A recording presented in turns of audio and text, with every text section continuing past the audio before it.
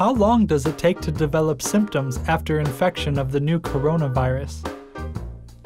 How long does it take for you to come to feel sick if you are infected with the new coronavirus? It takes between 3 and 7 days for the new coronavirus to invade your body and make you feel sick. The shortest time is about 1 day, and the longest is normally no more than 14 days.